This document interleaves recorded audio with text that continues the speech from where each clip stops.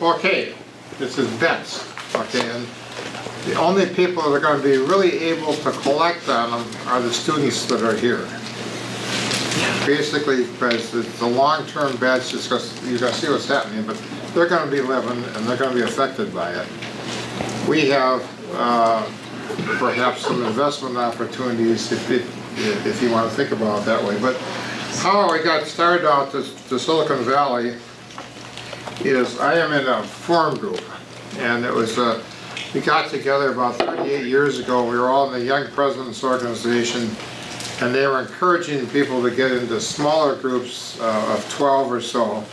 We did that. We started meeting, one afternoon a month for quite a while, talking about our business issues and business problems. But there was no competitors in the group.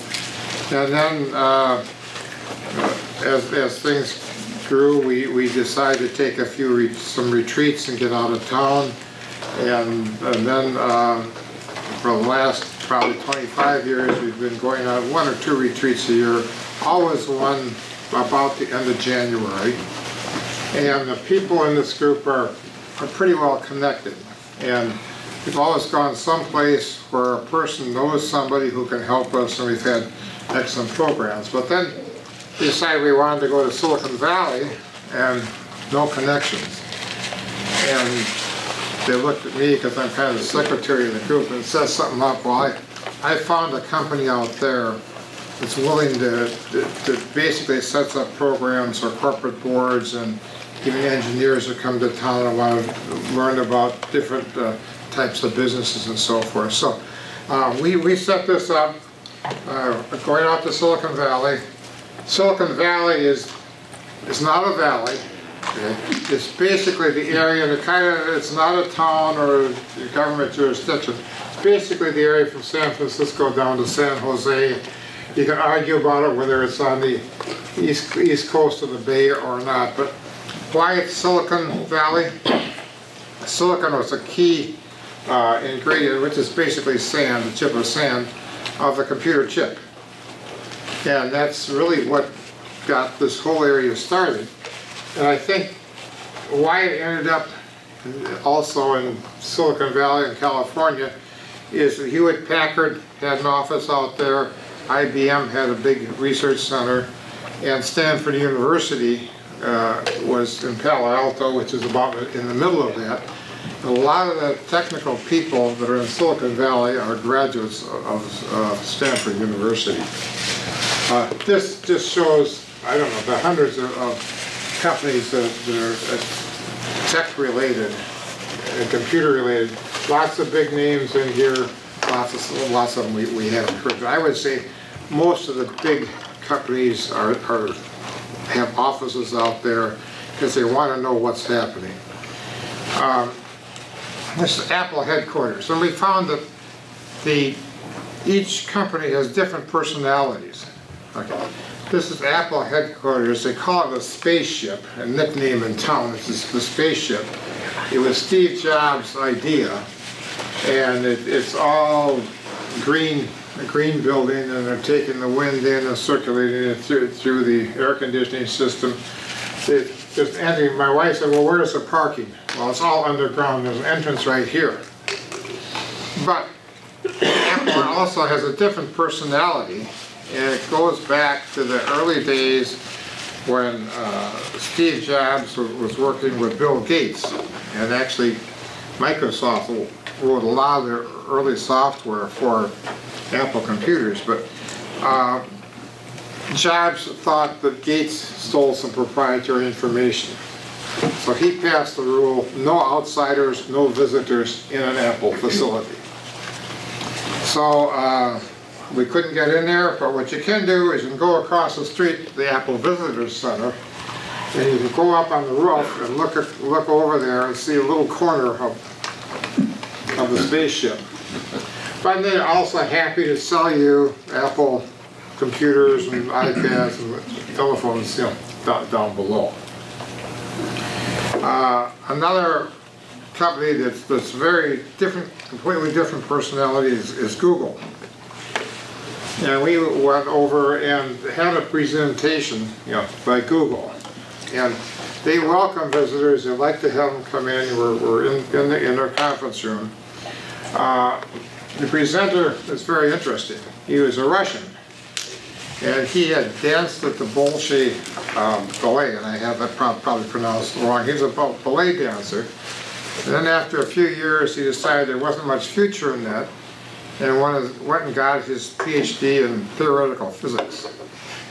And he's been at Apple 15 at Google 15 or 20 years. But in his presentation, he talked about all kinds of stuff. We asked him, okay, 5 years from now, what will be different? He came back in 5 years, what's going to be different?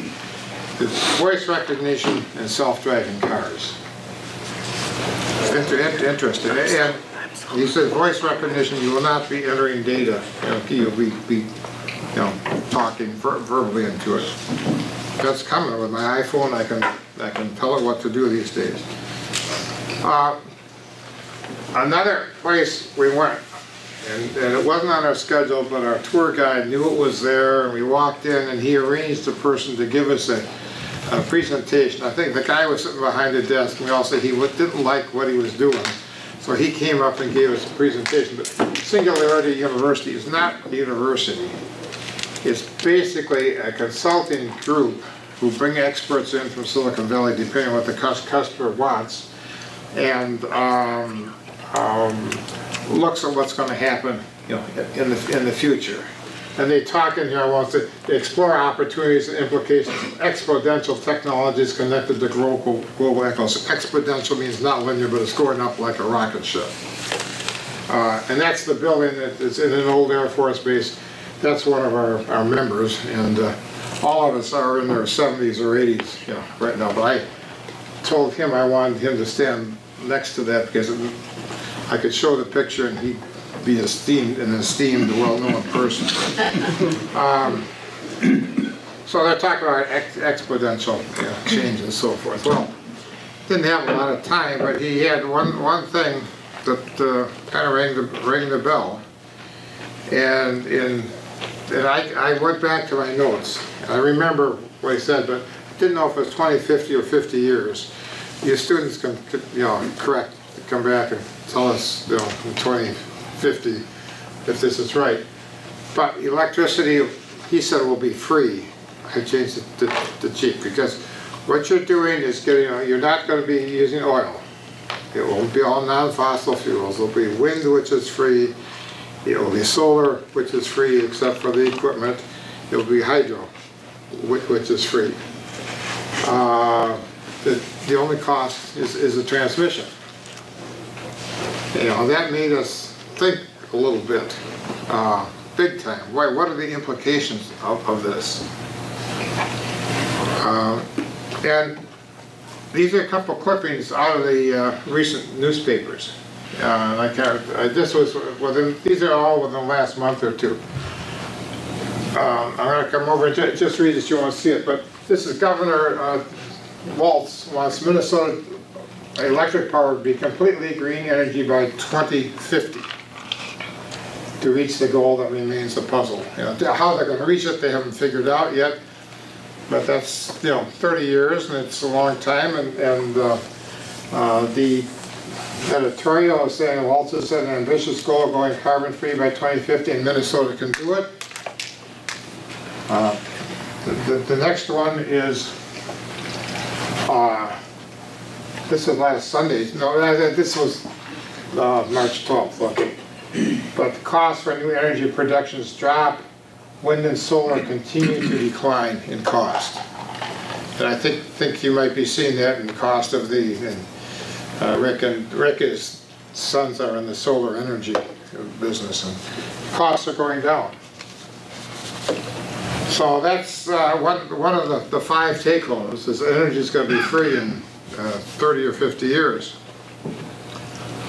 Another stop we made was the Ford Motor Company, who has got a development center, about 200 people in Silicon Valley.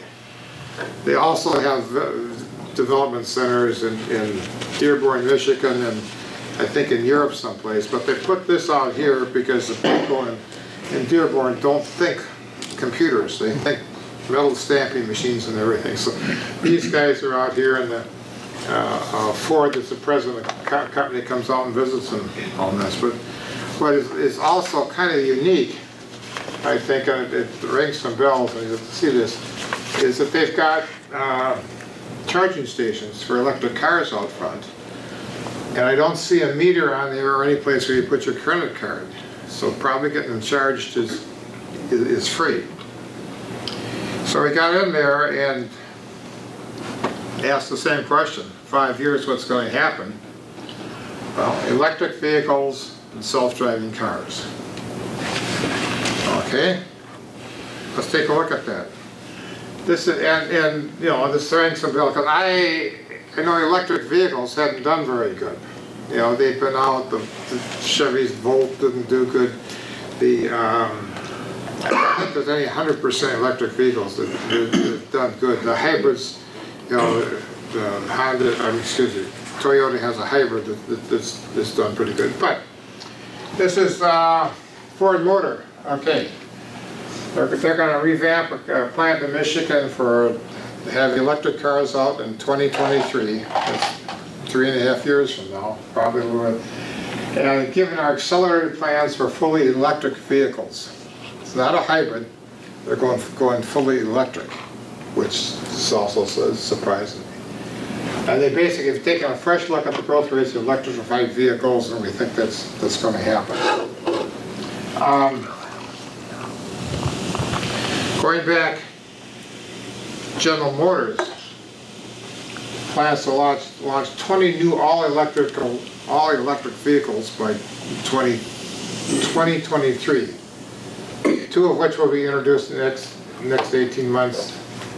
Okay, now I don't know exactly when that announcement was made.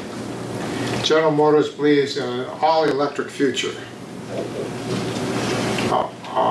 Although the future won't happen overnight, it's coming. It's going to come.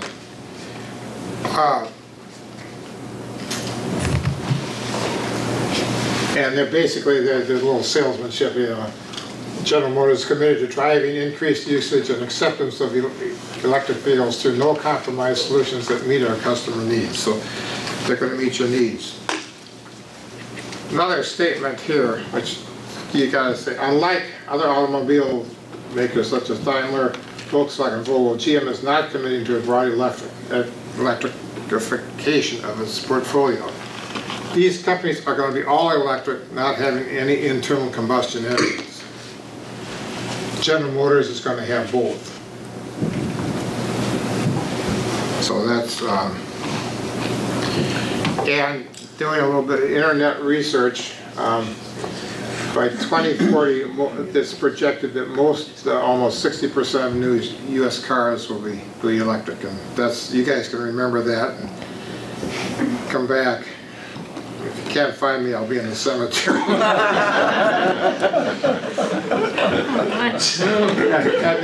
This bottom line here is what's going to happen if you don't go green.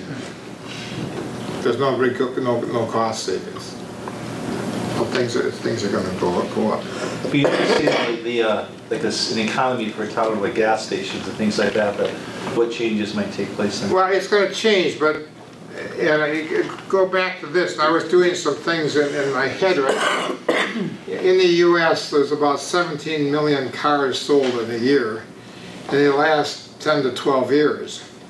So, and 40% of those will be internal combustion. The other will be electric. So, and then there's all the cars that are road that are 10 years, you know, between 0 and 10 years. So it's going to be at that time maybe 10%, you know, of the cars on the road, maybe 15. But you're still going to have some filling stations.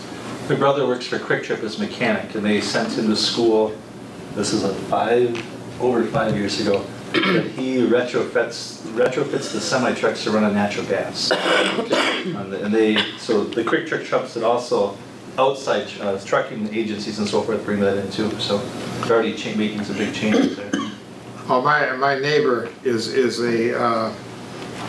covers half the country in finding real estate locations for Valvoline rapid oil change. And the brass at Valvoline is getting a little worried. Apparently they're seeing some of these numbers. And actually, one of the guys in our group actually founded Valvoline Rapid Oil. And then he ended up selling it to Valvoline. Okay, we find out that Ford's going to have all these electric cars, and we asked them, you know, all the money for building roads is coming from gasoline taxes, right? Well, where's the money with no gasoline, no taxes? Well, how are they going to build roads? By the miles you drive. Well, how are they going to know that? And this is the answer that astounded me. We know it already. Okay. Scary. And two things on that. Number one is I got home and I've got a 2016 Subaru and a 2018 Chrysler Pacifica. All of them, both of them, are sending me monthly reports about your engine condition, if you need oil change, what's your air pressure, and the number of miles that you took. So they know it. Now the government's just got to get their hands on it, and they can send you a bill. But it comes out, nothing is free on the internet. So one of the people says, hey, you may think it's free, Google's free, and everybody likes free stuff out there. So what we heard, and Facebook lets tons of companies get information, including Amazon, Netflix, and Microsoft. Very ironically, I looked at the internet this morning, is that Facebook is getting fined $5 billion for releasing private information by the government. Google sells personal data. Apple and IBM, they call their own, Ford are ethical. So they don't release that. So it's something to remember. Now they're probably telling you that they're selling it, but it's in that 20-page fine print thing you get when you say accept when you take their service. Self-driving cars are coming soon. I've got a couple some videos here I'm going to get to. I can do it. This is, let's see, there we go. The world is beginning to notice Subaru Eyesight, offering greater peace of mind and convenience. Our models with the Subaru Eyesight driver assist technology receive the highest possible rating for front crash prevention from IIHS.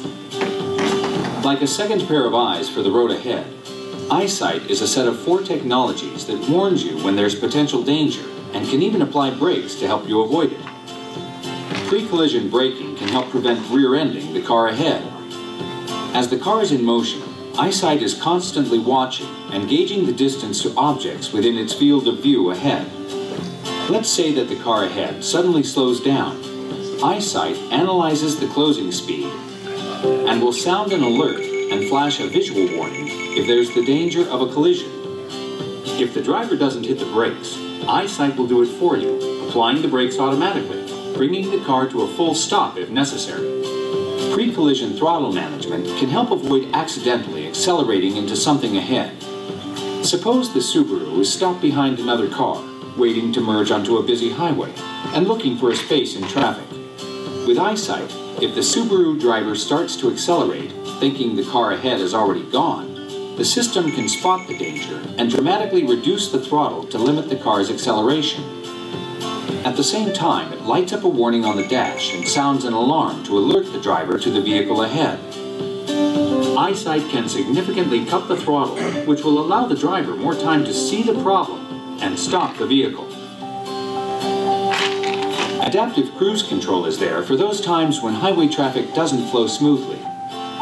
Like conventional cruise control, the driver activates the system and sets the speed with the steering wheel switch. But since traffic rarely travels at a constant pace, Eyesight adjusts with it, EyeSight will automatically maintain a set following distance, smoothly braking if traffic slows, and accelerating back up to the set speed when it clears. There's little need to modulate the brake and gas. Just let EyeSight do the work. Adaptive cruise control will even work in stop-and-go highway traffic. When the car ahead brakes, EyeSight does too, right down to a standstill. Lane departure and sway warning alerts the driver if the car starts to drift from its lane. As the car is in motion, EyeSight looks ahead, identifying lane markings on the road. If the vehicle begins to leave its lane without signaling, beeps will sound, and a warning will appear on the dash to alert the driver so they can steer the car to correct its course. Drifting back and forth in a lane will also trigger EyeSight to sound a lane sway warning.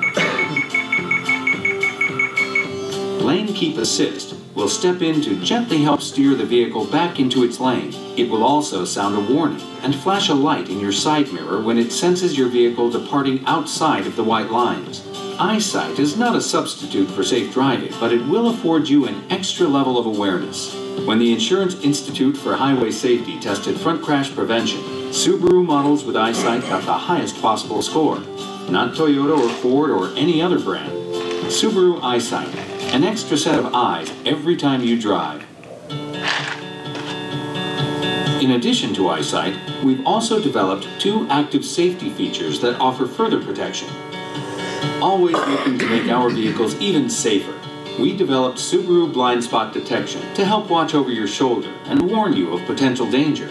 Available on most Subaru models, blind spot detection uses radar sensors in the rear bumper to monitor your blind spot area. When blind spot detection senses that a vehicle in another lane is approaching or within your blind spot, a warning light will appear in your side mirror alerting you to that vehicle's presence.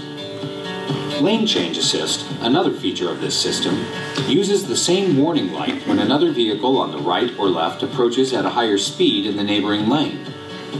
After the initial warning light displays, if you switch lanes or signal to change lanes, and Lane Change Assist senses that the approaching vehicle is still there, it gives you a flashing warning to further alert you to the vehicle's presence.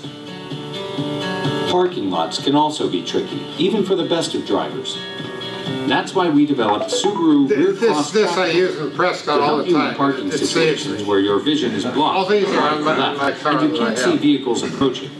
As you're backing out of a parking spot, keeping an eye out as you go, the radar sensors in the rear bumper of your Subaru are looking too. If rear cross traffic alert senses traffic approaching from either side as you are backing up, it will alert you with a flashing visual indicator and an audible warning, giving you time to stop and avoid any approaching danger. That extra awareness can really come in handy in situations like these. Together with EyeSight, rear cross traffic alert and blind spot detection with Lane Change Assist deliver that extra convenience and peace of mind you've come to expect from Subaru.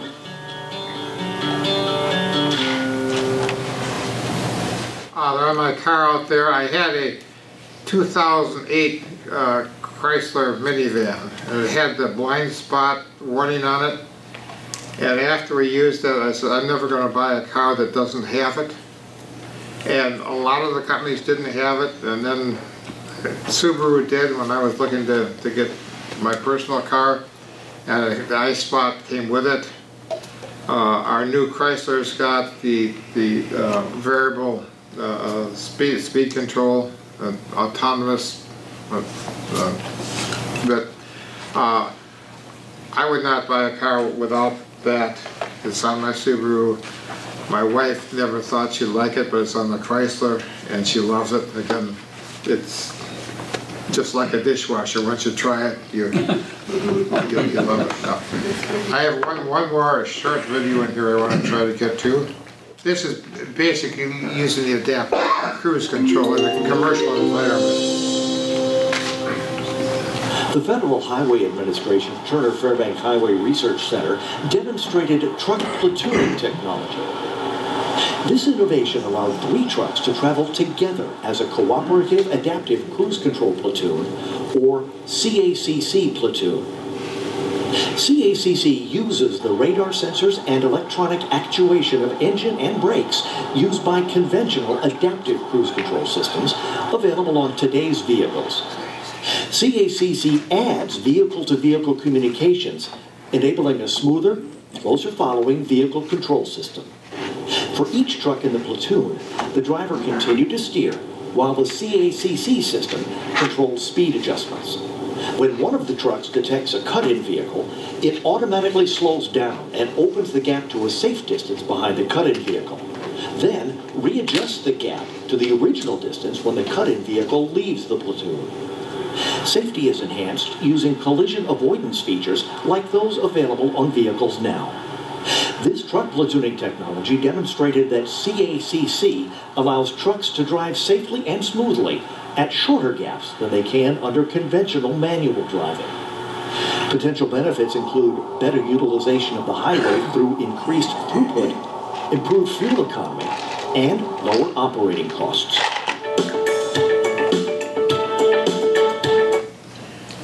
In 5 years, they'll take the driver out of those trucks.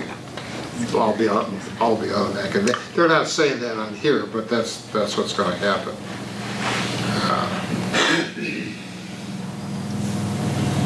So I want to add, there is a self-driving cars can mean a lot of things. What's the definition of self-driving cars? The industry's adopted a 5-part scale on it. Number one is basically what you have right now. You're driving the car, devices assist the driver. Like the blind spot warning does, the backup warning assists the driver.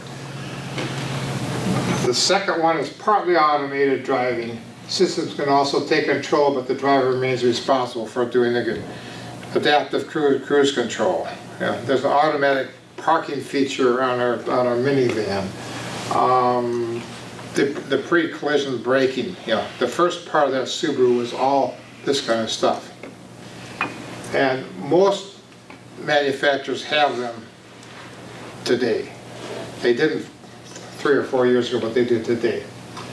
The next one is highly automated driving. In certain situations, the driver can disengage from the driving for extended periods of time. Tesla offers that.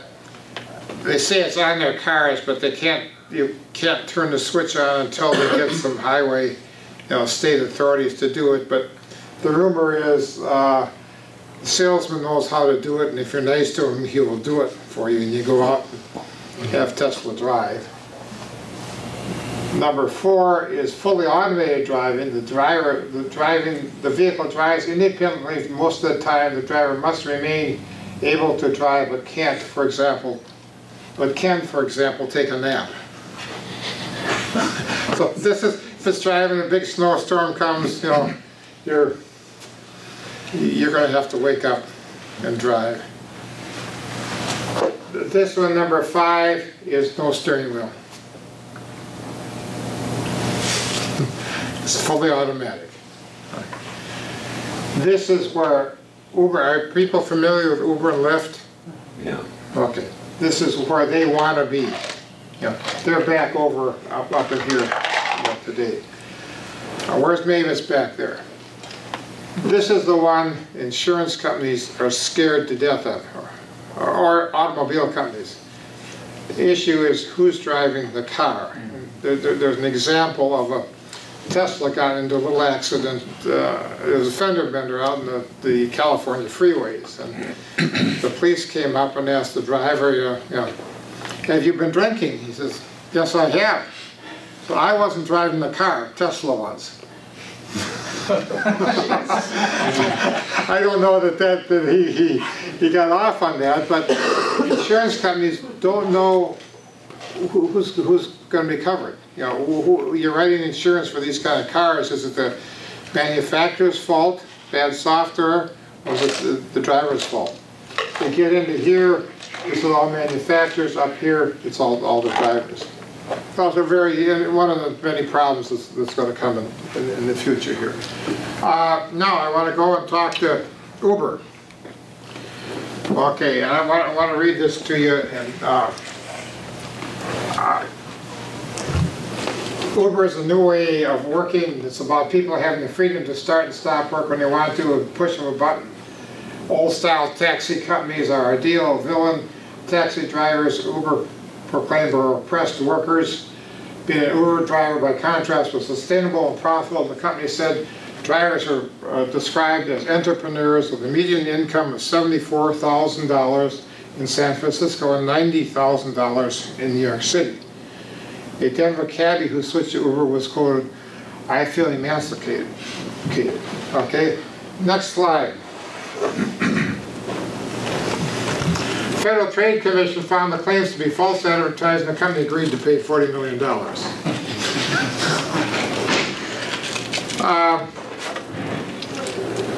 Again, Uber is coming out with $100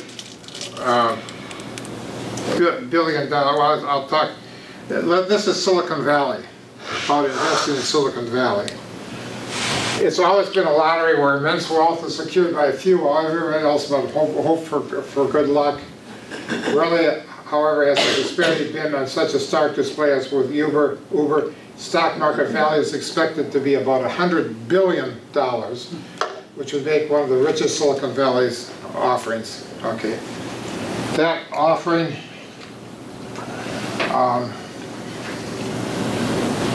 Uber wants to distract investors from huge losses and slowing growth by dangling the promise of self-driving cars. However, there's no reason to believe they will have an advantage and a chance of making money in this industry either. Facts are Uber is losing $1.8 billion a year. They're revealing an initial public offering.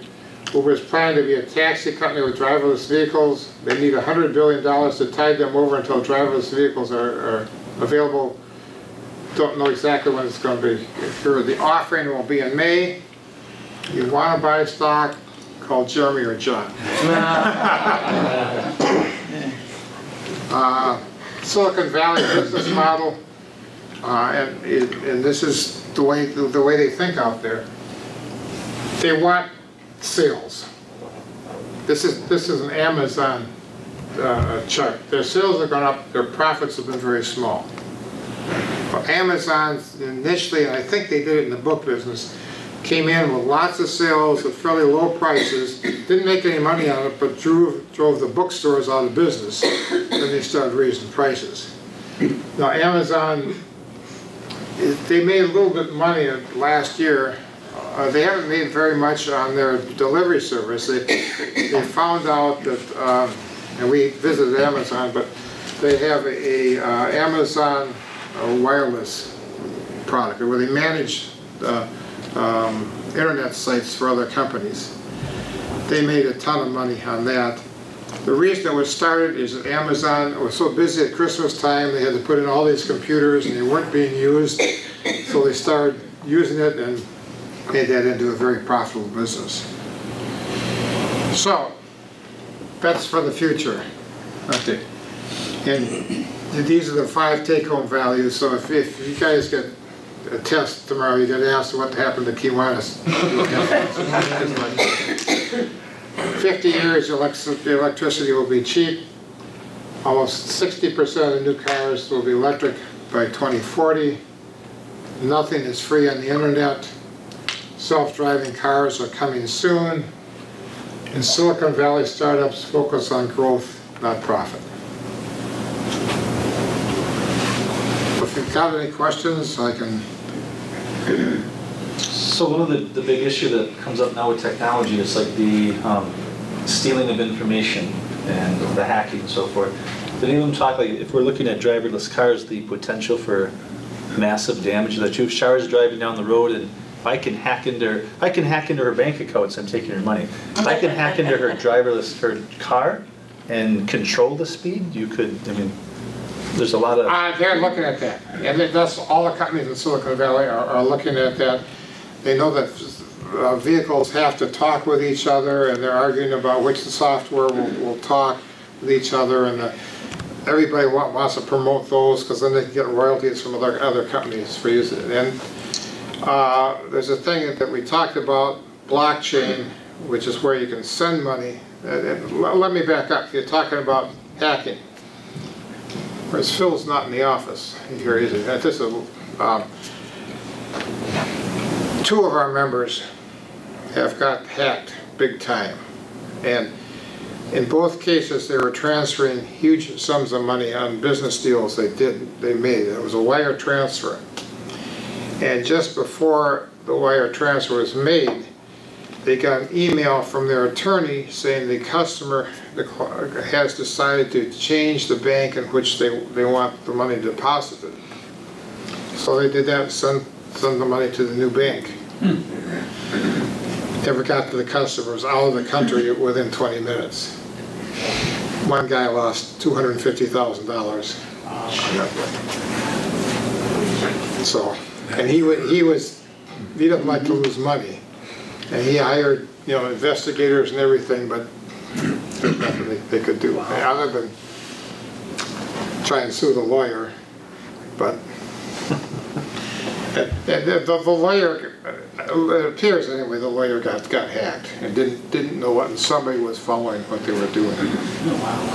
So the theory with Silicon Valley is that all these companies are gathered together because they don't want to miss out on something. Yeah. Okay, so who's talking, how do they find out about each other? Just their employees talking to each other, or do they share? Well, we talked at Ford, and everybody else is out there. Well, they have, engineers in the automotive, business, or have societies and organizations. Sometimes it's down for local, bar and that kind of stuff. And they particularly want to know small companies that might have it made, and then they may go buy them. And you will see in the paper. I just got a friend of ours is in the automotive industry, and he works for a company called Rivian, where that was in the electric vehicles, basically pickup trucks and SUVs. Ford just made a $500 million investment in that company. It was announced yesterday or the day before. And they're actually going to make some vehicles for Ford, but that's a startup, Silicon Valley, and these big companies look at it and see if there's opportunity there. And like I was there, they want to get the patents so they can make money from licensing it. And they know, I think they know that there's 4 or 5 people that are in the programming business for self-driving cars. And probably Google's one of them. I think Apple maybe, and Toyota and somebody, and Tesla. But one of them will probably be the winner. So, and the other thing is, up here we don't see very many self-driving cars. If you were in Phoenix, are you in Arizona? Yeah. They drive those Prius cars that are Toyotas. Yeah, they got the stuff on top and the driver sleeping. Yeah, they're running around. Okay, yeah. So it's not going to come overnight. It's not going to turn the light on, but it's going to gradually be there. And you guys can come back in 30 years and tell us if we were right or not. Come back if you want us in 30 years and tell us if we were right or not. Okay. Thanks. Thank you.